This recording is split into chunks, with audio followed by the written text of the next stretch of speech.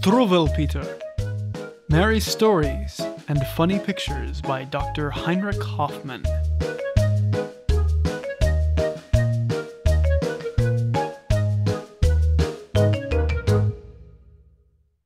Merry Stories and Funny Pictures.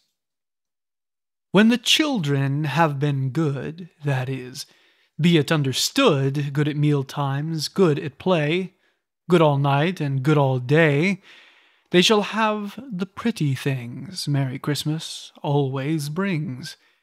Naughty, romping girls and boys tear their clothes and make a noise, spoil their pinafores and frocks, and deserve no Christmas box. Such as these shall never look at this pretty picture book. Shock-headed Peter. Just look at him. There he stands with his nasty hair and hands. See, his nails are never cut. They are grimed as black as soot. And the sloven, I declare, never once has combed his hair.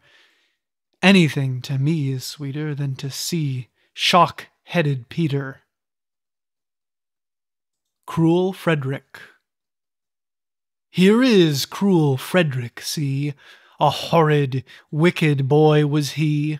He caught the flies, poor little things, and then tore off their tiny wings. He killed the birds, and broke the chairs, and threw the kitten down the stairs.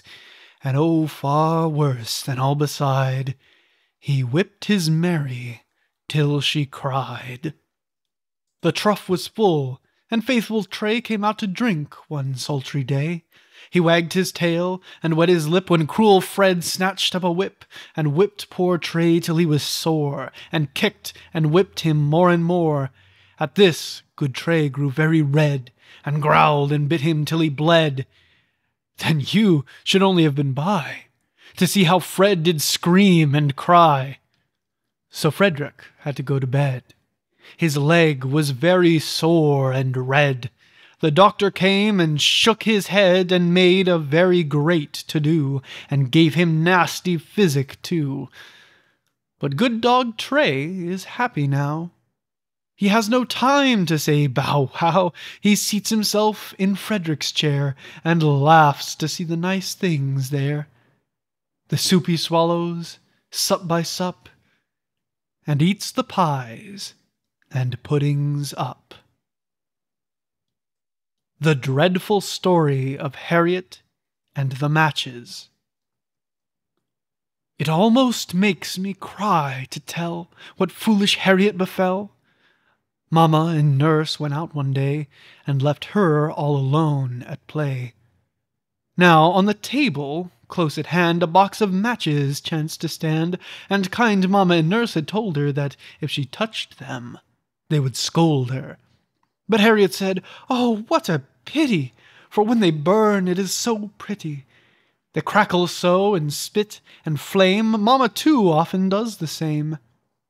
The pussy-cats heard this, and they began to hiss, and stretch their claws, and raise their paws. "Meow," they said, "meow, meow, you'll burn to death if you do so." But Harriet would not take advice. She lit a match. It was so nice, it crackled so, it burned so clear, exactly like the picture here. She jumped for joy and ran about and was too pleased to put it out. The pussy-cats saw this and said, "Oh, naughty, naughty miss," and stretched their claws and raised their paws. "'Tis very, very wrong, you know. Meow, meow, meow, meow. You will be burnt if you do so. And see, oh, what a dreadful thing! The fire has caught her apron string. Her apron burns, her arms, her hair. She burns all over everywhere." Then how the pussy-cats did mew. What else, poor pussies, could they do? They screamed for help. 'Twas all in vain. So then they said, "We'll scream again. Make haste, meow, meow. She'll burn to death. We told her so." So she was burnt with all her clothes, and arms, and hands, and eyes, and nose, till she had nothing more to lose, except her little scarlet shoes. And nothing else but these was found among her ashes on the ground. And when the good cats sat beside the smoking ashes, how they cried, "Meow, meow, meow, meow! What will Mamma and Nursey do?" Their tears ran down their cheeks so fast, they made a little pond at last. The Story of the Inky Boys.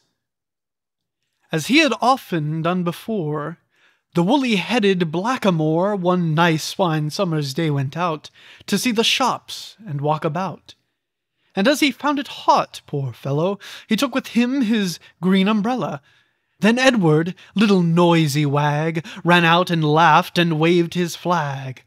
And William came in jacket trim, and brought his wooden hoop with him, and Arthur too snatched up his toys, and joined the other naughty boys. So one and all set up a roar, and laughed, and hooted more and more, and kept on singing, "Only think, oh, Blackie, you're as black as ink." Now, tall Agrippa lived close by, so tall he almost touched the sky. He had a mighty inkstand, too, in which a great goose feather grew. He called out in an angry tone, "Boys, leave the blackamoor alone, for if he tries with all his might, he cannot change from black to white." But they did not mind a bit what great Agrippa said of it, but went on laughing as before, and hooting at the blackamoor. Then great Agrippa foams with rage. Look at him, on this very page he seizes Arthur, seizes Ned, takes William by his little head, and they may scream and kick and call. Into the ink he dips them all, into the inkstand 1, 2, 3, till they are black as black can be. Turn over now, and you shall see. See, there they are. And there they run, the blackamoor enjoys the fun. They have been made as black as crows, quite black all over, eyes and nose, and legs and arms, and heads and toes, and trousers, pinafores, and toys, the silly little inky boys, because they set up such a roar, and teased the harmless blackamoor. The Story of the Man that Went Out Shooting. This is the man that shoots the hares. This is the coat he always wears. With game bag, powder horn, and gun, he's going out to have some fun. He finds it hard without a pair of spectacles to shoot the hare. The hare sits snug in leaves and grass, and laughs to see the green man pass. Now, as the sun grew very hot, and he a heavy gun had got, he lay down underneath a tree and went to sleep, as you may see. And while he slept, like any top, the little hare came hop, hop, hop, took the gun and spectacles, and then on her hind legs went off again. The green man wakes up, and sees her place the spectacles upon her face.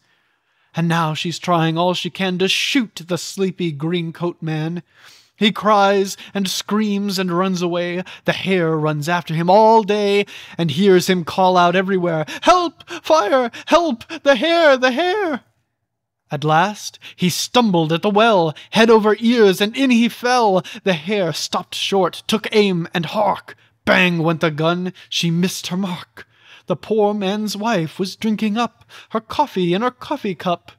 The gun shot cup and saucer through.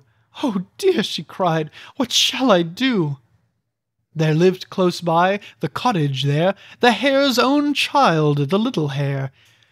And while she stood upon her toes, the coffee fell and burned her nose.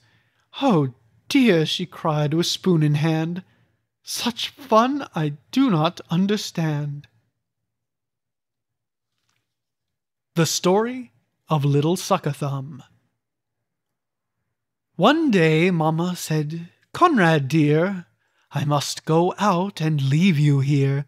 But mind now, Conrad, what I say. Don't suck your thumb while I'm away. The great tall tailor always comes to little boys who suck their thumbs. And ere they dream what he's about, he takes his great sharp scissors out and cuts their thumbs clean off. And then, you know, they never grow again. Mamma had scarcely turned her back, and the thumb was in. Alack, alack! The door flew open, and in he ran, the great long red-legged scissor man. Oh, children, see the tailor's come, and caught out little Suck-a-Thumb. Snip, snap, snip, the scissors go, and Conrad cries out, "Oh, oh, oh!" Snip, snap, snip, they go so fast, that both his thumbs are off at last. Mamma comes home. There Conrad stands, and looks quite sad, and shows his hands. "Ah," said Mamma, "I knew he'd come, to naughty little Suck-a-Thumb." The Story of Augustus, who would not have any soup. Augustus was a chubby lad, fat, ruddy cheeks Augustus had, and everybody saw with joy the plump and hearty, healthy boy. He ate and drank as he was told, and never let his soup get cold. But one cold day, one cold winter's day, he screamed out, "Take the soup away! Oh, take that nasty soup away! I won't have any soup today!" Next day, now look, the picture shows how lank and lean Augustus grows. Yet though he feels so weak and ill, the naughty fellow cries out still, "Not any soup for me, I say! Oh, take the nasty soup away! I won't have any soup today!" The third day comes. Oh, what a sin to make himself so pale and thin! Yet when the soup is put on table, he screams as loud as he is able, "Not any soup for me, I say! Oh, take that nasty soup away! I won't have any soup today!" Look at him. Now the fourth day's come. He scarcely weighs a sugar plum. He's like a little bit of thread. And on the fifth day, he was dead. The Story of Fidgety Philip. Let me see if Philip can be a little gentleman. Let me see if he is able to sit still for once at table. Thus Papa bade Phil behave, and Mamma looked very grave. But Fidgety Phil, he won't sit still. He wriggles and giggles, and then I declare swings backwards and forwards and tilts up his chair, just like any rocking horse. "Philip, I am getting cross." See the naughty, restless child, growing still more rude and wild, till his chair falls over quite. Philip screams with all his might, catches at the cloth, but then that makes matters worse again. Down upon the ground they fall, glasses, plates, knives, forks, and all. How Mamma did fret and frown when she saw them tumbling down, and Papa made such a face. Philip is in sad disgrace. Where is Philip? Where is he? Fairly covered up, you see. Cloth and all are lying on him. He has pulled down all upon him. What a terrible to-do! Dishes, glasses snapped in two. Here a knife, and there a fork. Philip, this is cruel work! Table also bare, and poor Papa and poor Mamma look quite cross and wonder how they shall have their dinner now. The Story of Johnny Head-in-Air. As he trudged along to school, it was always Johnny's rule to be looking at the sky and the clouds that floated by. But what just before him lay in his way, Johnny never thought about, so that everyone cried out, "Look at little Johnny there, little Johnny Head-in-Air!" Running just in Johnny's way came a little dog one day. Johnny's eyes were still astray, up on high in the sky, and he never heard them cry, "Johnny, mind, the dog is nigh!" Bump, dump, Down they fell with such a thump, dog and Johnny in a lump. Once, with head as high as ever, Johnny walked beside the river. Johnny watched the swallows trying which was cleverest at flying. Oh, what fun! Johnny watched the bright round sun going in and coming out. This was all he thought about. So he strode on, only think, to the river's very brink, where the bank was high and steep, and the water very deep, and the fishes in a row stared to see him coming so. One step more, oh, sad to tell, headlong in poor Johnny fell, and the fishes in dismay wagged their tails and swam away. There lay Johnny on his face, with his nice red writing case. But as they were passing by, 2 strong men had heard him cry, and with sticks these 2 strong men hooked poor Johnny out again. Oh, you should have seen him shiver when they pulled him from the river. He was in a sorry plight, dripping wet, and such a fright. Wet all over, everywhere, clothes and arms and face and hair. Johnny never will forget what it is to be so wet. And the fishes, 1, 2, 3, are come back again, you see. Up they came the moment after to enjoy the fun and laughter. Each popped out his little head, and to tease poor Johnny said, "Silly Johnny, look, you have lost your writing book." The Story of Flying Robert. When the rain comes tumbling down in the country or the town, all good little girls and boys stay at home and mind their toys. Robert thought, no, when it pours, it is better out of doors. Rain it did, and in a minute Bob was in it. Here you see him, silly fellow, underneath his red umbrella.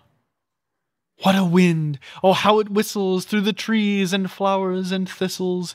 It has caught his red umbrella. Now look at him, silly fella. Up he flies to the skies. No one heard his screams and cries. Through the clouds the rude wind bore him, and his hat flew on before him. Soon they got to such a height, they were nearly out of sight, and the hat went up so high that it nearly touched the sky. No one ever yet could tell where they stopped or where they fell. Only this one thing is plain: Bob was never seen again.